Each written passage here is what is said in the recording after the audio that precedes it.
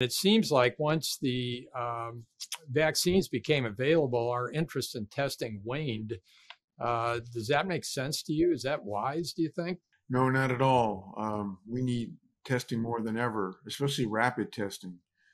The problem we've encountered is there was this kind of vaccine-centric strategy, and there was never an embracement of rapid home tests, which of course could help us navigate schools and kids going to schools and all the staff and teachers, and has been used in so many other countries very effectively. But here, we banked too hard on the vaccines getting us out of the woods, and what we didn't anticipate was this Delta strain that was going to be so formidable.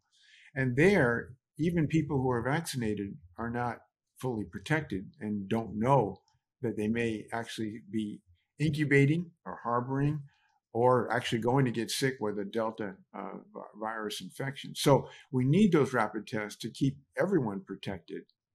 And that's something that I hope we'll see, because we started the US pandemic without any testing for 2 months, got way behind.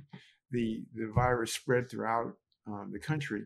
And now we have the similar problem of not having adequate testing. And we're not measuring up to countries that have really excellent performance.